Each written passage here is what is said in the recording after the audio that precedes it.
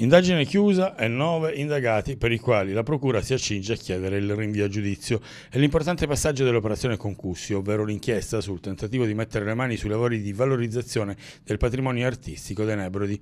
L'indagine riguarda Giuseppe Pino Lorè, 55 anni di Caronia, ritenuto esponente della cosca locale interna a Cosa Nostra Palermitana del mandamento di San Mauro Castelverde, poi Isabella Di Bella, cartomante, 68 anni di Acquedolci, zia di Lorè, quindi Vincenzo Tamburello, 41 anni, commercialista e consigliere comunale a Mistretta, attualmente sospeso.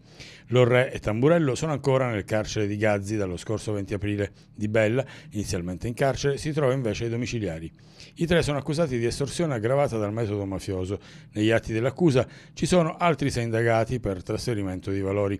Si tratta di Giuseppe Belvedere, 52 anni di Caronia, Mario Bonelli, 27 anni di Nicosia, Dimitrina Dimitrova, 49 anni, bulgara, residente a Caronia, Florian Florea, 25 anni, romeno, Dimona Dimitrova Guergheva, 40 anni, bulgara, residente a Caronia, e Anna Maria Iristace, 29 anni, romena, domiciliata a Terranova. Escono di scena invece altre 5 persone che erano state indagate inizialmente e la cui posizione è stata ampiamente chiarita dopo l'interrogatorio di garanzia. L'operazione Concussio scattò il 20 aprile scorso e portò all'emissione di 14 misure cautelari. 3 persone finirono in carcere, altre 11 sottoposte all'obbligo di firma.